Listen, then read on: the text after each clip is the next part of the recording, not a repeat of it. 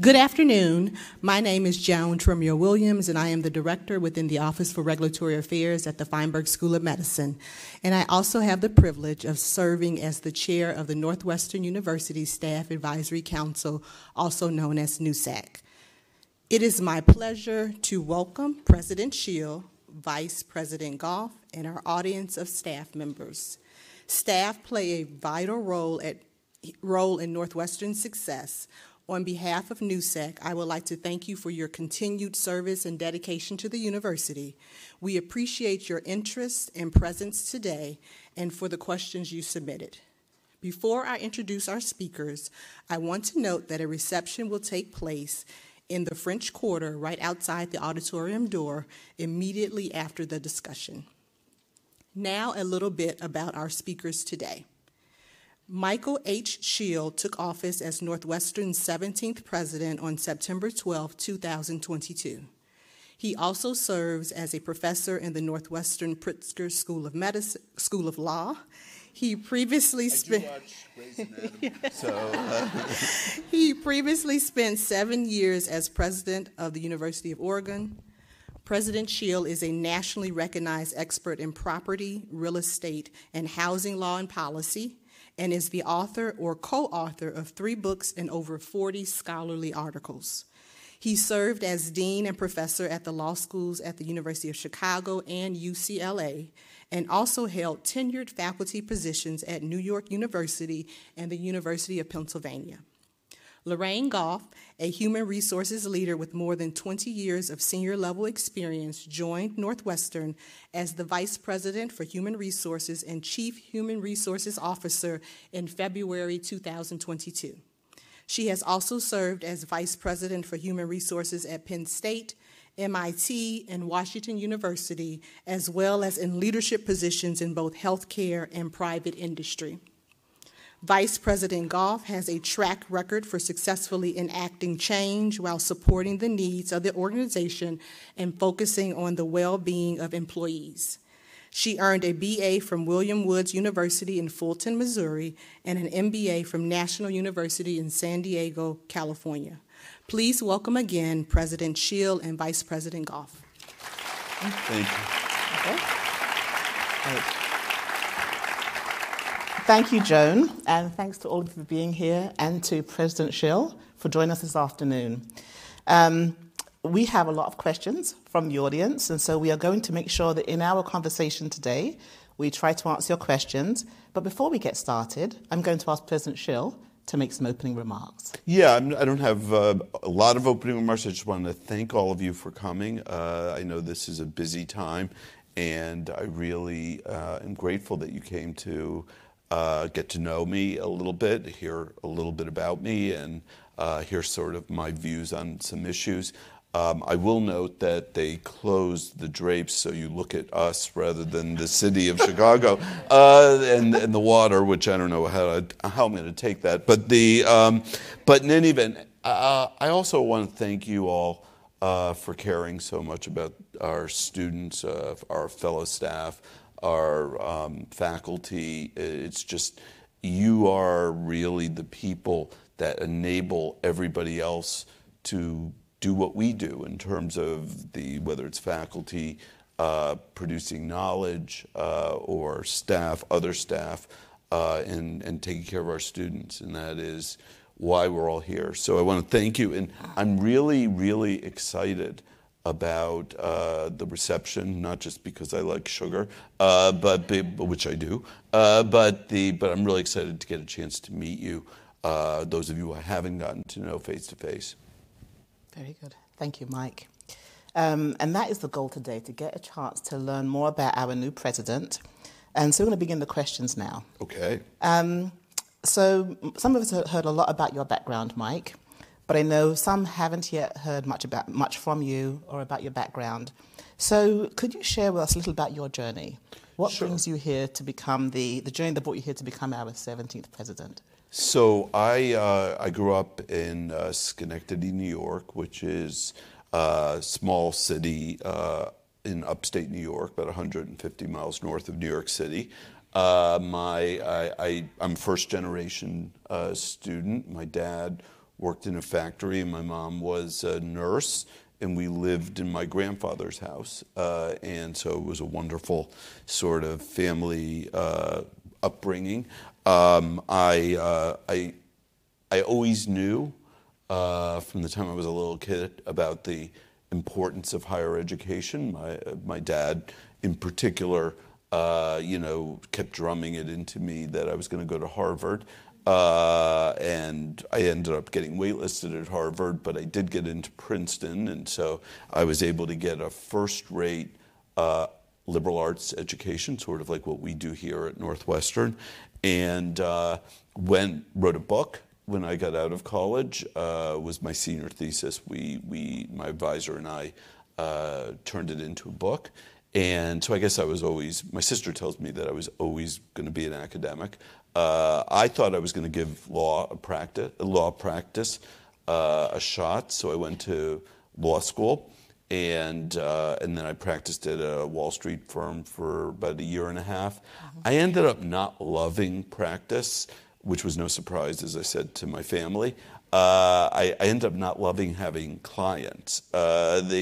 And teaching is almost as, almost self-employment at a certain level. You get to set your own agenda. And I loved research, and I loved teaching. And so I went on, started at Penn, and then I'm not going to go through every school. I then went over to the dark side in about, I think it was 2004, and became dean of UCLA. And I just had a wonderful time there and made very, very strong relationships with staff that were my vice presidents, but also everybody in the building. And I think what makes me tick is that I believe in what we do. And I know all of you believe in what we do. If you care about the future, you care about higher education, because we are the future. We are educating the people who are going to be leaders in this country, people who are going to come up with great ideas, great innovations. We are creating research which is going to fuel the country, which is going to save lives, which is going to make life possible, which hopefully will deal with global warming at some point. And so I'm deeply committed to our mission here. And my guess is all of you are too, because you can get other jobs. There's other, especially in this time, you can get other jobs, and probably more remunerative jobs, and maybe jobs with more flexibility. But being part of an educational institution is really special. And I hope you understand how much we appreciate you. Great. Thank you, Mike. So, much like me, you've been at both public and private universities, most recently at a public university as president at Oregon, and you're now here as a president at a private university. What are the key differences? Yeah, so I've sort of alternated a little bit in my career in terms of public and private. And, for the best of the publics, there's really not that much difference, right? I mean, we share the same missions. Access, maybe a little more on the public side, but we're seeing private universities being encouraged to do more and doing more, including us. Excellence, being the very best we can at teaching and at research. And impact, making an impact on the world through our work, through the people that we teach, through the way that we go about spreading knowledge to the world. So I think those things are pretty similar. And I've loved my experience in both public and private, although I will say sometimes public universities can be a bit more fraught. All of my emails were newspaper reporter could get all of my emails, so that was really weird. I mean, when you have to watch what you say and how you say it. It's a little different in a private university. Public meetings, all documents are public, so it's just, there's much more of a fishbowl effect in a public university. And then you have the state legislature, which obviously plays a role. Here we have a board of trustees, and they're deeply committed to the school, so that's a little different also. But, the complexity of a public university is not so different. It's different in the type, but not necessarily the magnitude. I mean, Northwestern is a pretty complex place, and all of you see that. And one thing that's a little different is the level of entitlement at a private university than in a public university. In a public university, it's, kids frequently who can't afford to go to college. They're just really, really super happy to have the opportunity of a lower cost tuition. And they don't require as much of the velvet glove treatment that we do here at Northwestern, as well we should do, right? I mean, we're charging our students $70,000 of tuition, and they come with a set of expectations. And you all are delivering many of those expectations. So that's a difference between the two. Okay. So what are your observations about Northwestern so far? So, and I've talked about this a number of times. So I'm, just so you know, I'm not going to be giving specific details about what my priorities are going to be. I'm in the sort of listen and learn portion of the transition to as president. I think that there is, during this period, I want to hear what your concerns are. I want to hear what faculty's concerns are. I want to get to know the students.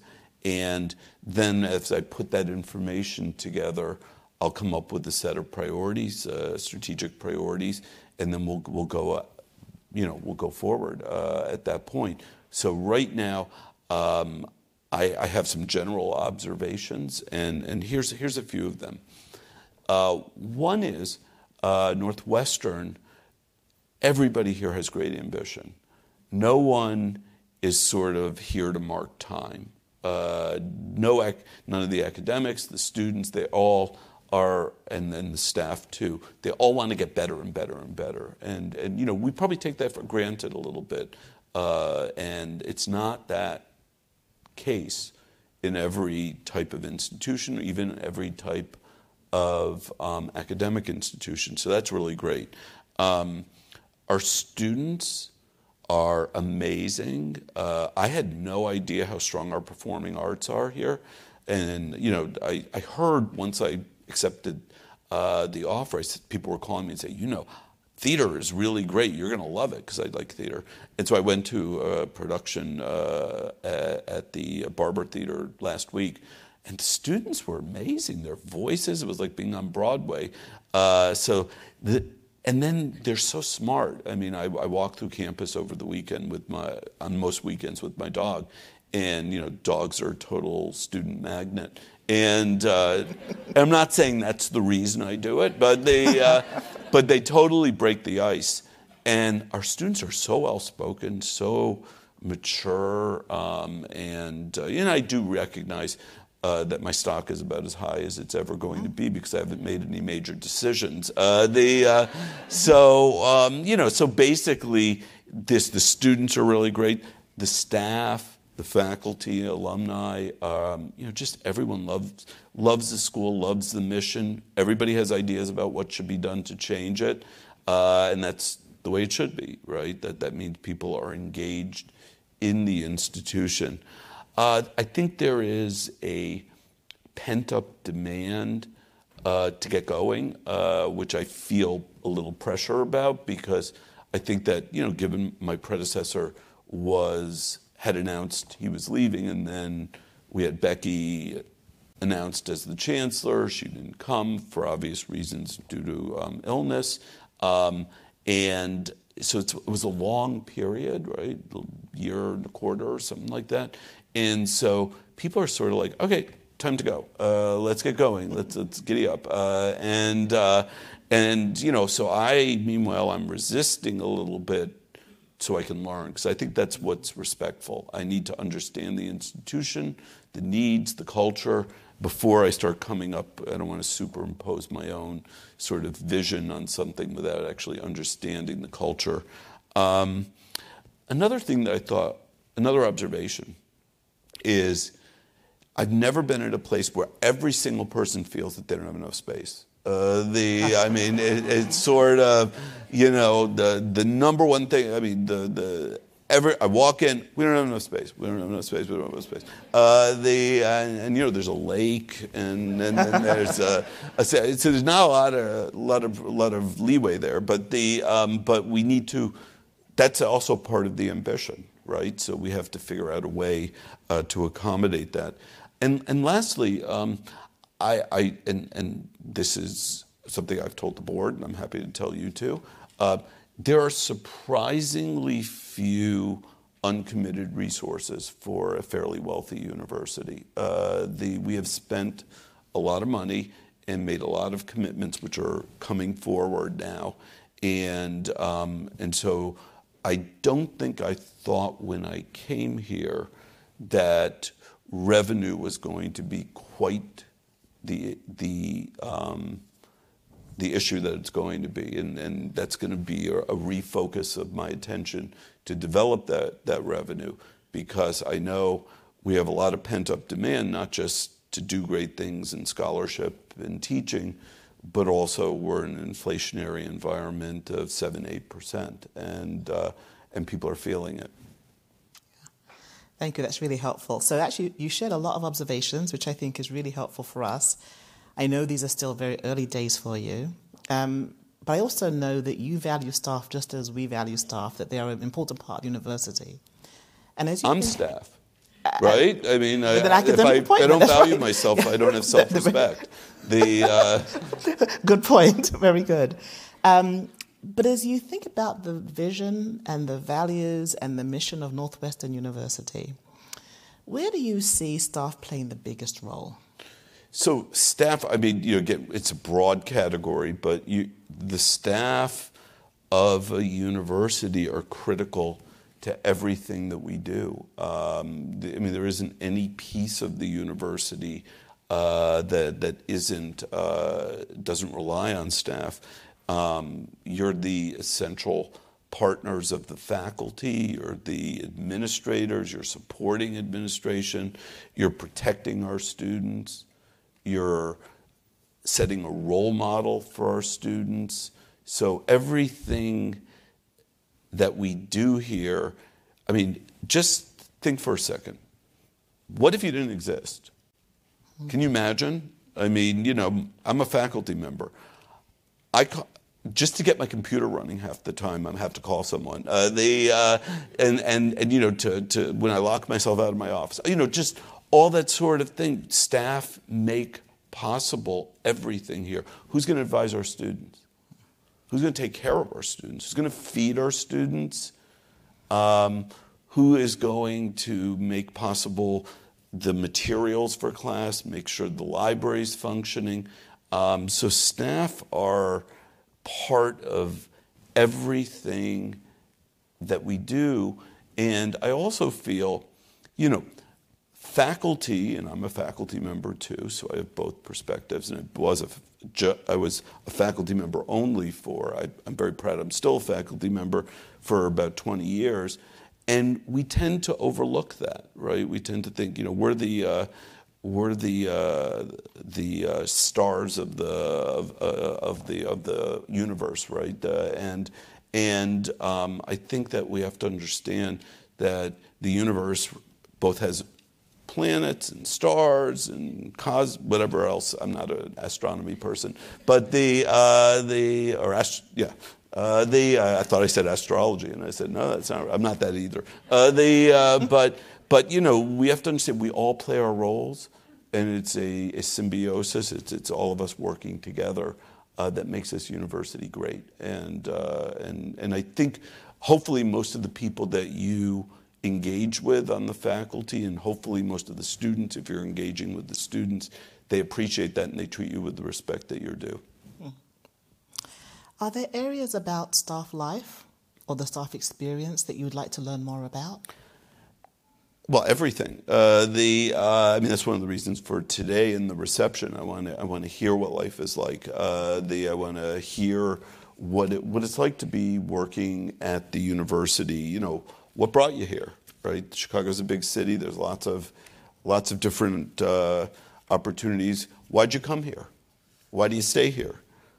What can we do in Crown to make, and not just in Crown, but all over the administration, what can we do to make you more productive?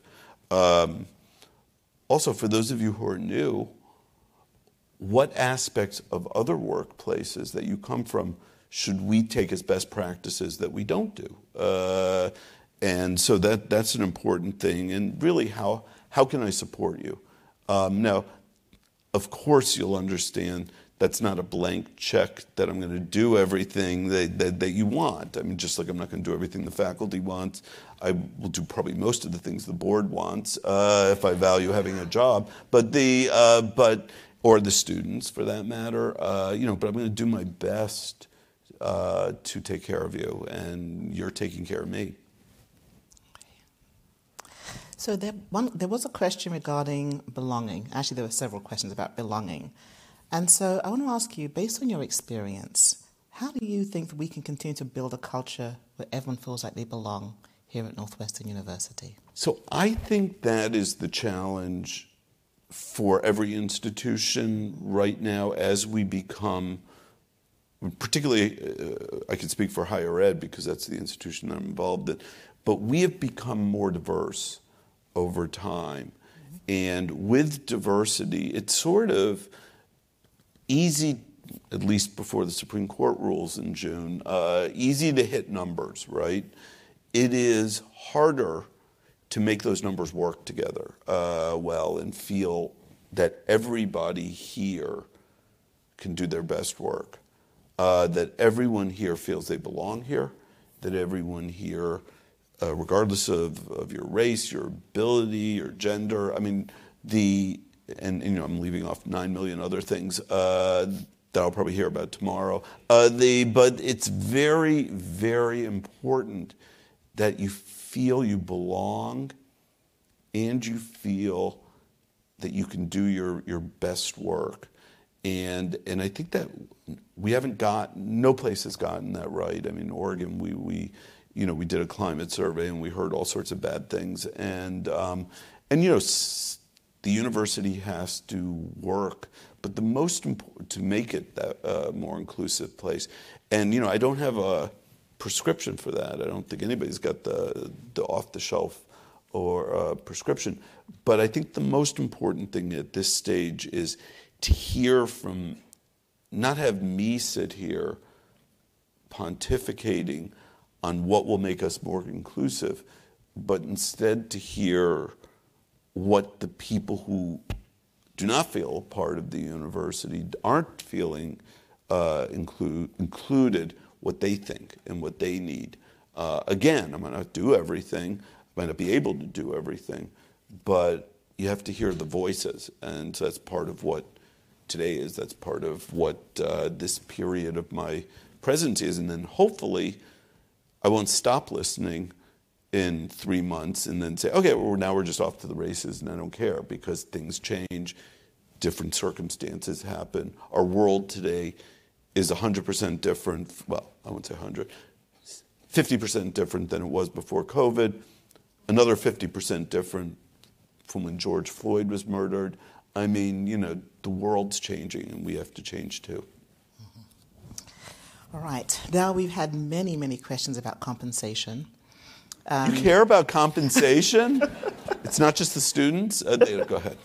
And this is an important question for our staff, and so I wanted to take some time and talk about this. Sure. And the first part of the question really is, what are Northwestern's plans for staff compensation to reflect the increased cost of living? And how is Northwestern ensuring pay equity? So, and again, there's different groups and different things that are happening with different groups. But the first thing is, every university right now, probably every company, university, is having these sorts of challenges with compensation. When inflation is running at 7-8%, you all are affected, right? And no university is giving increases that make that up, right? Because there just isn't the revenue to do that. We can't raise tuition 7 or 8%. So what we have, and then here at Northwestern, I think the problem is exacerbated by the fact that in like 18 or 19, we had very low increases or no increases, followed by COVID where we didn't have big increases. And so even if today we're in the market with other schools in terms of the percentage, there was that gap that just sort of exists. And so I think what we need to do, this again, turned out to be a priority that I didn't know I was going to have. But I'm hearing, from everyone that this is a priority. It's about retention. It's about hiring. It's about making people feel valued. And so we have to, part of my job, big part of my job right now, is finding the resources to be able, we're not going to do 7 or 8%, but to be able to do something meaningful, something hopefully more than even than we did last year, and be able to help close that gap. And I think there's 3 different aspects to this. One is inflation. So you're already starting 7%, hopefully going down. Also, we know that we have certain groups in the university, certain categories of people who we're not keeping up with what the market is. And so we need to address that, or else we're going to become uncompetitive. And we'll lose people. Then we probably already have lost people. We always hear about the person who leaves the job and gets $40,000 more, but we can't have that happening across the board, right? We have to be more competitive. Also, we have to think about equity, and over time, even innocent practices and sometimes non-innocent practices compound. And so we have to understand, for people who are doing similar work in similar situations, similar categories, if you see discrepancies, and in particular discrepancies based upon race, based upon gender, or other protected groups, we need to step in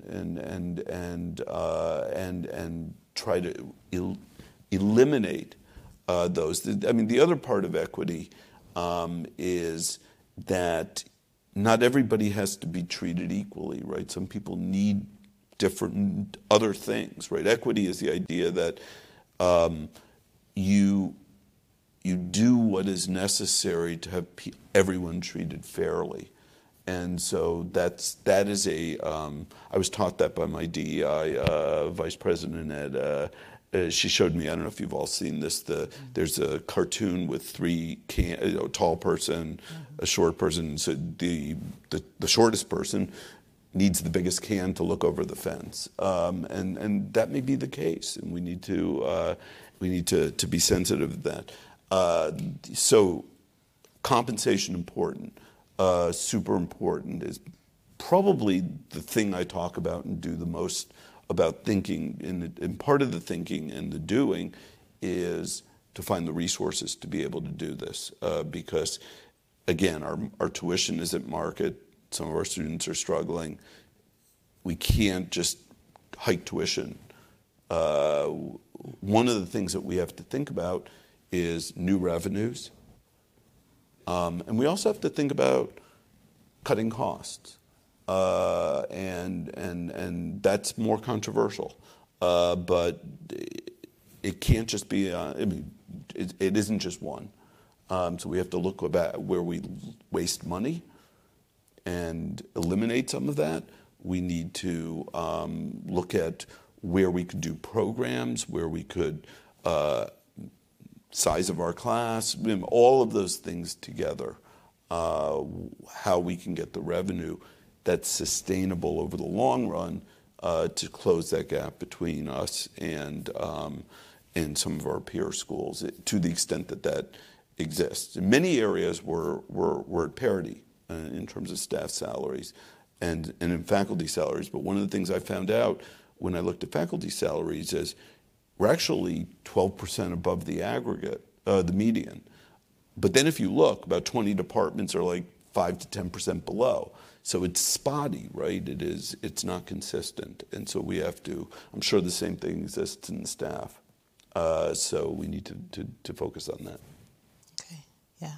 Thank you. Those are all really great comments. And I share your thoughts. I mean, the number one challenge for us when it comes to compensation right now is inflation. Right. And just like you, I arrived here not expecting this to be such a focus, but I've heard a lot from our staff about their concerns with compensation, and it is certainly something we're looking at. We are looking at how we consider inflation in our planning for merit increases for the future. We are looking at how we think about inflation, even in terms of our benefits. So this year for open enrollment, we, for the first time, adjusted the premiums based on or the increase based on salary level. And so those who earn more had a greater increase in the premiums than those who earn less, as a way of trying to begin to address some of these challenges. But it is an ongoing concern that we all have. I'll say to you that we are also doing ongoing benchmarking. So we do look at our jobs against the market on an annual basis, and we do ad hoc reviews. So when we see a concern, we go to the market and we take a look at the market. And as Mike said, that we are, in aggregate, we are competitive, but we do know there are pockets where we have to look further and make sure that we are competitive in the market on the staff side and certainly on the faculty side as well. It is quite complex, but it is something that we are very much focused on because we do understand that it is, a key priority for our entire organization. This question of equity is one that I think is very helpful because certainly we are concerned about equity across the whole organization. And that example that you shared about the difference between equity and equality, it's a really important one because sometimes people don't understand the difference. I do think sometimes when we get the question about equity on compensation in our organization, sometimes the issue is one of equity across the organization. There are some units that pay differently for the same role than other units. And that is a concern that I know many of our staff have. It is a concern that happens in many organizations. Some units just have more resources than other organizations. But it's something that we certainly do try to look at. And from an HR perspective, we try to look at equity across the whole organization when we think about roles as much as possible. But I do know that is certainly an issue and a concern that's been raised by many of our staff. I also want to share one thing on the topic of compensation. Share with you that I know that for some time now there's been a request to post salary ranges, and it's something that we have been talking about. I learned within my first couple of months here that was something that was a priority. There was a new SAC event and it came up there, and I said we will look into it and we will do what we can do. So I'm pleased to share with you that we are working on that process and we will be posting pay ranges in the new year. So stay tuned for that.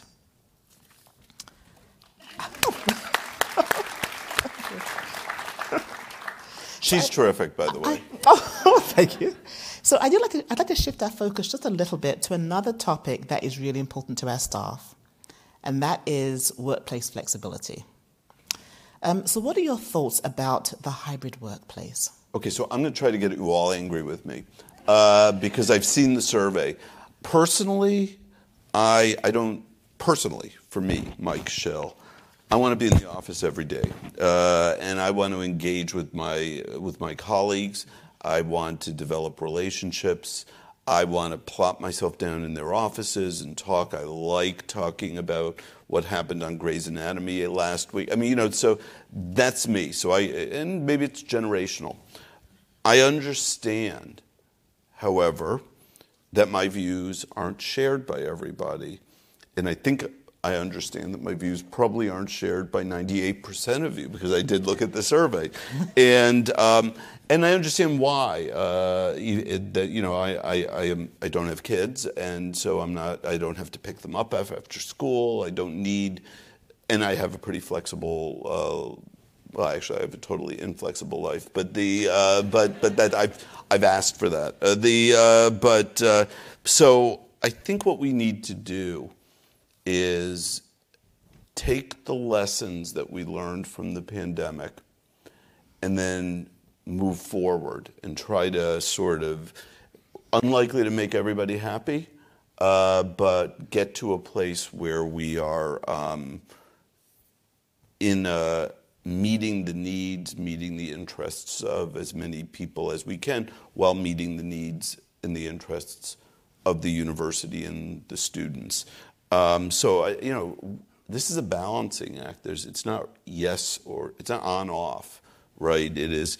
We have to balance the desires of the workforce, and we have to be sensitive, particularly those of us who are faculty, that we have that flexibility. We've always had that flexibility, and staff didn't have that flexibility.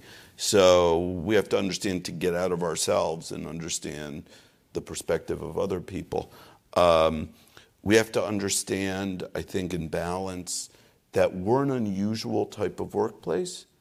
We're a residential community, and we have students who expect people to be around, and you don't want a ghost town. I mean, I was here walking Max during Thanksgiving, and wow, I mean, it was just totally empty, and that's good. I mean, people were home with their families, but the point is, we want our students to see people and not just feel that they're not here.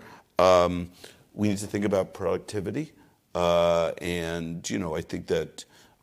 Based upon that survey, it suggests that most managers think that a certain amount of remote is consistent with productivity.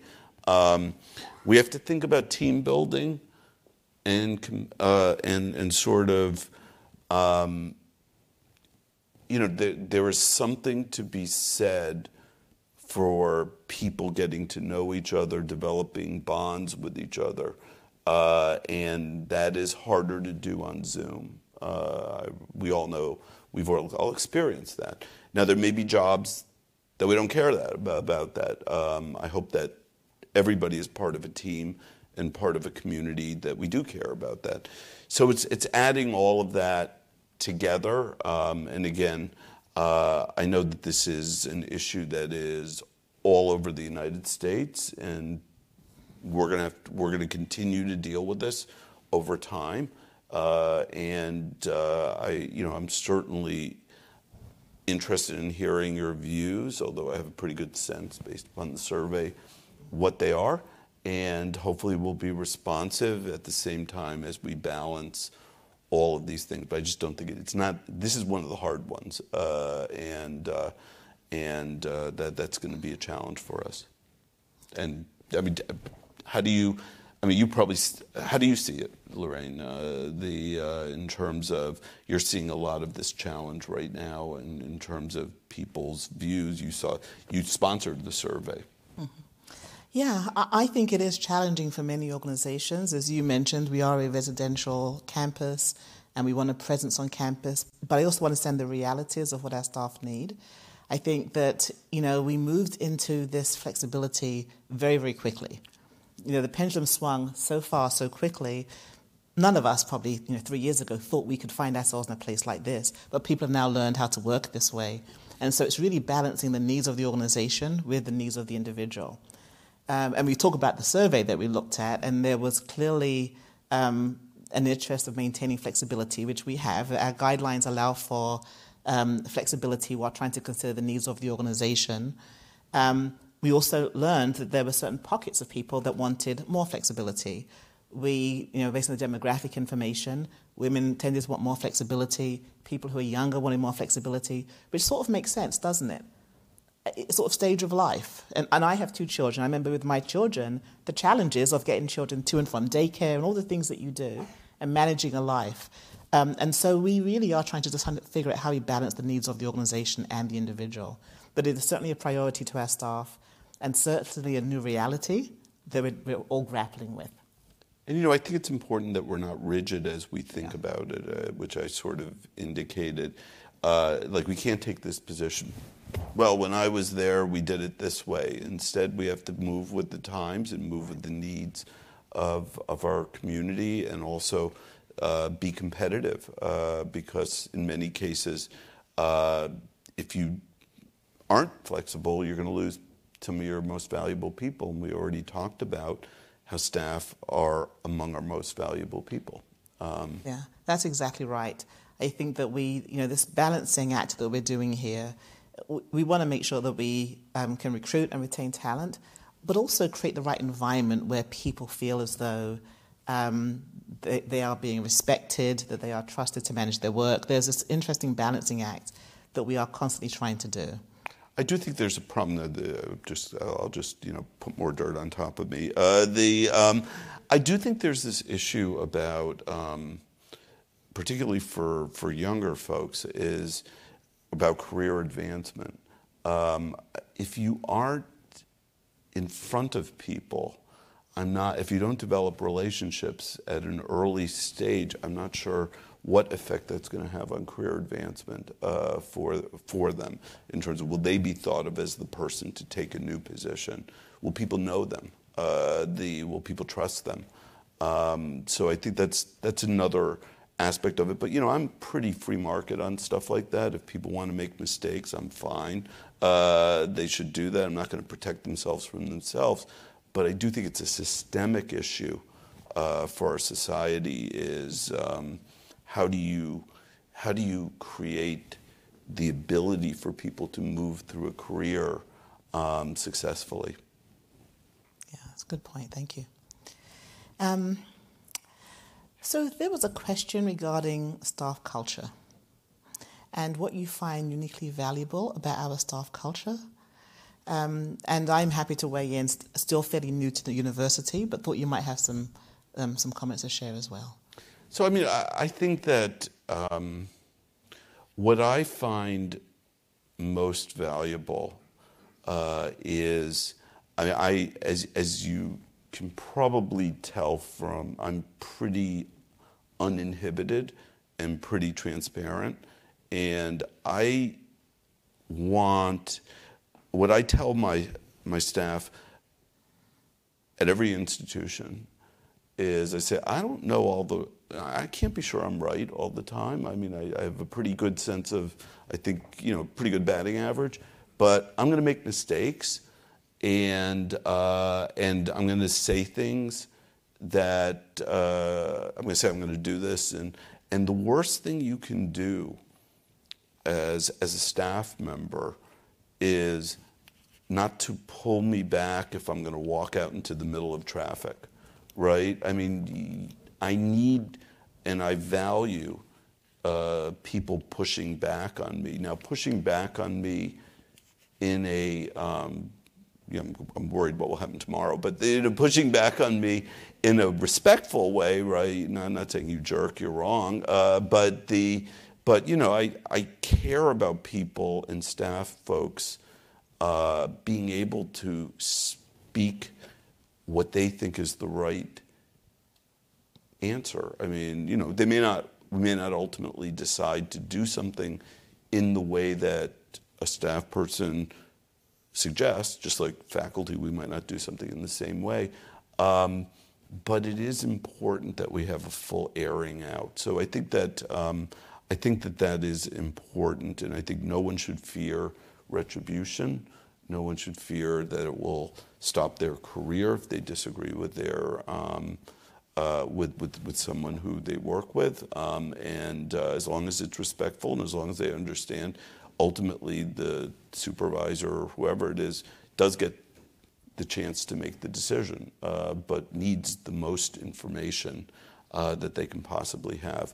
So I value that, and I hope all staff people feel that. I also feel part of the culture that we have, and this is getting more difficult. I took this for granted all my life until probably about 10 years ago, and that was, in an educational institution, we should have free expression, right? We need the ability to state our views without fear of retribution. At the same time, and this is, some of you may have read what I wrote about the banner, just because you have a right, you should care about your community, and you should care about what you do. I'm not going to punish someone for their speech, right? But I might say, I wouldn't have done that. I think that's wrong. And communally, we can do that. But we should allow people to express themselves, because, crazy ideas, unpopular ideas become orthodoxies over time. And you need people to constantly be trying to push the envelope. So I hope that's part of our culture here.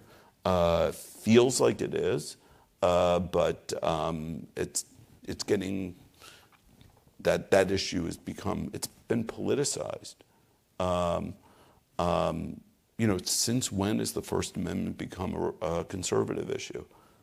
Right? When I was in college and law school, First Amendment was bedrock civil rights issue.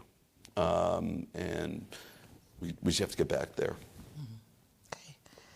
Are there aspects of staff culture you would like to introduce here at Northwestern or further develop? Well, if those two things don't exist, I want them to exist.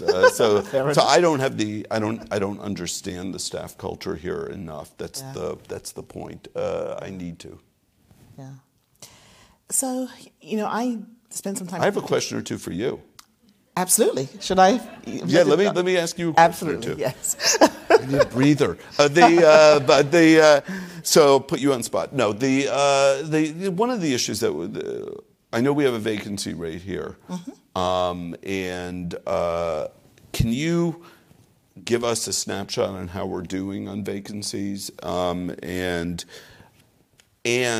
both what are we trying to do to fill the vacancies, or at least the vacancies that need to be filled, and how are we doing at retaining people to avoid the vacancies from occurring? Yeah. Big set of issues. Yeah, absolutely. And this is certainly a question that we receive from our staff as well. So we've heard these kinds of questions for some time, and I am happy to share some progress in those areas. So when I first joined the university in February, we spent some time, my team and I spent some time thinking about some key challenges, and we created a set of rapid action teams.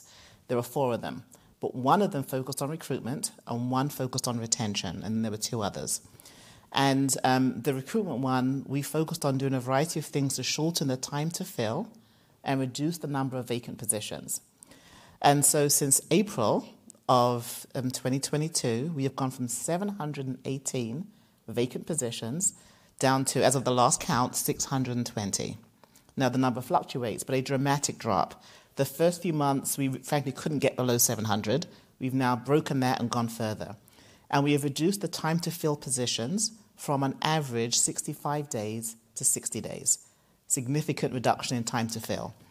Now, to make further progress, we really have to lean on technology. So we are also looking at a new applicant tracking system to help us further improve our numbers, and so we can ensure that we are able to recruit talent in this very, very tight labour market. Now, there are several things we've done to try to manage these areas, but I want to mention a couple of them. Early on, we acquired an enterprise license with LinkedIn. And that has allowed us to be proactive in our outreach to find candidates. People who are not looking for jobs, we can now reach out to them and invite them to apply for jobs here at Northwestern. We have increased the number of people who apply for our positions, and we have increased the visibility of our positions now across the internet. So we used to have, prior to the launch of our LinkedIn Enterprise, about 11,000 views of our job openings every month. We now have over 210,000 views of our positions. We don't yet have the technology to show, based on those views, how many of those people then apply for positions, but that's the next step in the process. And again, we are proactively reaching out to candidates, so we are now having a larger pool in many roles, not all yet, but we're working on that, many roles, and they are coming to us with qualifications that we need for the posted position. They know what we're looking for, and we're getting those candidates applying for those positions. So we have had a laser focus on recruiting. We have also focused on key positions. So we use IT positions as a place to really think about how we can improve the process, and the Rapid Action team focused on IT in particular. We made some significant improvement there. We're taking those learnings for other areas. So we know that the research administrator positions are hard to fill. We're now trying to apply the learning there so we can try to shorten time to fill for those critical positions as well. So those are really some key areas. And I'll say to you that we also have been thinking about the retention piece. In March, we did a survey to people who had left the university in the past 12 months to understand why they have left Northwestern University. We suspected it was the same reasons that people are leaving organizations across the country, right? You've all heard of the Great Resignation, but we wanted to hear why at Northwestern. And we learned that, in fact, they were very much the same reasons. It's about salary, so the compensation questions, very relevant. It's about the quality of supervision, the direct supervisor, and that experience. I think we've all heard the phrase, people leave managers, not organizations, right? So that relationship is critical. That tends to be one of the higher priority areas. A perceived lack of career development. How do we progress in our careers? Ambiguity about hybrid and flexibility. There are people that are very concerned about that. And then stress and burnout. So we've been focused on all those areas. We've talked about compensation already. We are working on acquiring a tool that we can do more surveys. We will be doing an annual survey as well, a culture survey. But those are big surveys that you do every few years. We also want to be able to survey in real time so we can assess what's happening in the workforce. If there are supervisors that need more training in certain areas, we might learn that from exit surveys and other surveys and develop programs to help support that. We are looking at career development and working through a process to create career ladders and lattices so people can see progress. Again, I've always said, we want to come here for a job, but we want them to stay for a career. There are opportunities here at Northwestern that people don't always realize. We have them today, and they're available, visible on our website, and I'd encourage you, if you're interested, to take a look at those. So we want to make those things visible. We now have more clarity around flexibility here at Northwestern. Again, we know that there are still people that are looking for greater flexibility, but the lack of clarity that may have been there prior to the survey is no longer the problem. Mm-hmm. And then I'd say the final piece, and a really important piece, is this issue of stress and burnout. So we introduced a new employee assistance program this fall that is at no cost. It's paid for by the university. It has resources for all of our faculty, staff, and our leaders. Filling jobs is probably the number one issue there, right? People are burning out because they're doing more work. There are vacant positions and someone's picking up the load.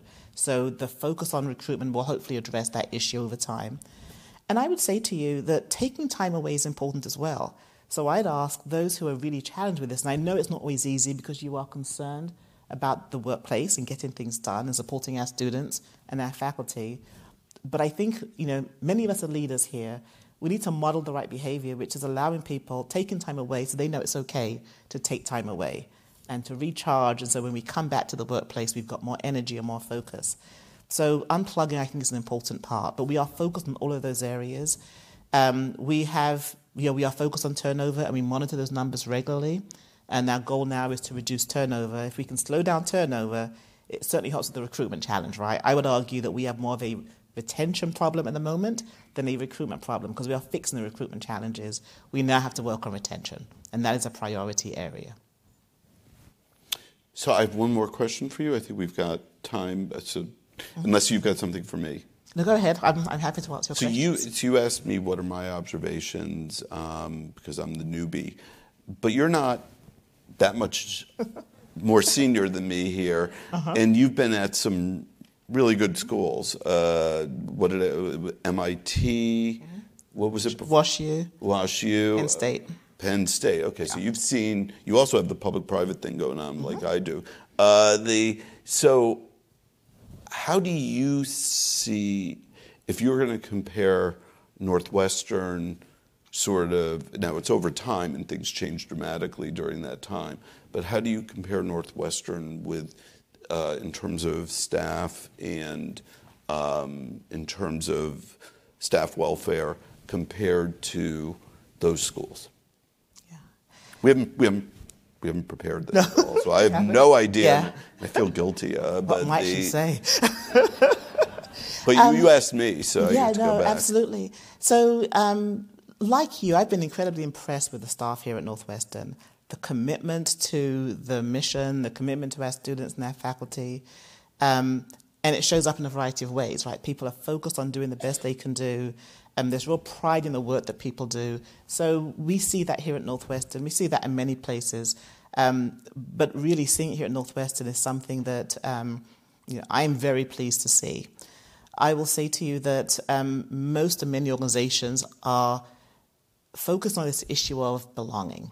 And we hear this a lot here at Northwestern as well, like in every other organization. And that's an area that is important to me. Frankly, my commitment to diversity, equity, inclusion, and belonging is both personal and professional. As a woman of color, as an immigrant, I moved to this country when I was 14. So I came here as a high school sophomore. I understand the importance of being in a place where you feel as though you belong. And that is not always easy when you're a newcomer to a community, any community. So personally, I think it's very important. It's something that is a priority to me. And professionally, throughout my career, I have focused on these topics and tried to help organizations move forward. And I'd say to you that we all have some responsibility when we think about this idea of belonging, right? It's not a program that one person can oversee and manage, that every member of a community has a responsibility and can have an impact on it. And so I often ask people to think about, who do you spend time with? Who do you include in meetings? Who do you share information with? The more we widen our circle, the more perspectives we get, the greater that we allow others to feel as though they belong, and frankly, just broaden our thinking overall. So I think that is I've heard that a lot here, and I'd say that I hear that in other organizations, and that is in part because of how the world has changed. Right? We're thinking about it now in a different way. Often we thought about diversity, the numbers, and this idea of inclusion, sort of people at the table. Belonging is a step further from my perspective. Right? How do you feel as though you're valued, you matter, your point of view is considered? And that's really what we want to sort of move to in every organization. And I hear that here. I don't think it's unique, but it is something that I hear and I know that we all value. And I am pleased and looking forward to continue to help develop in that space. And let me shill for a moment for NUSAC, because one way to feel belonging is to feel engaged. And NUSAC, Joan is terrific, her colleagues in NUSAC are terrific, but get engaged, get involved, and use your voice. It's good that we did the survey because we have a good sense of voice on one issue. But I'm sure Joan has lots of ideas for how you can get involved. Yeah. So I think we're down to the last couple of minutes. Okay. So I'm going to shift to a couple of lighter comments. Okay. Questions. We've covered a lot of big topics. So on a personal front, you've mentioned Max, your dog Max. Where are your favorite places to walk, Max? So I really, what I do is we come down here, walk along the lake, which obviously is amazing, and then what I do is, and don't tell anyone, is we go to Deering Meadow, and I let him off leash, and he goes running because there's a gate on the other end. There's no one there. I would never do that if there were someone else, although he never bitten anything in his life. But nonetheless, it's just really magical. And I get lost. I'm still getting lost as I walk through campus. And in fact, today I just found out where our sort of cathedral is. I had no idea. But we have a building in the middle of campus that looks just like a cathedral, but it isn't. So in any event, so that's where I go. Okay. And a final question is a post-Thanksgiving question. Right. Pumpkin, apple, or pecan pie?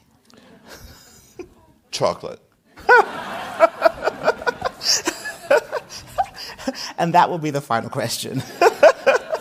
So thank you, President Schill, for joining us this afternoon and taking the time. We know you're incredibly busy. I hope that we had a chance to get to know our new president a little bit better. I know I certainly did.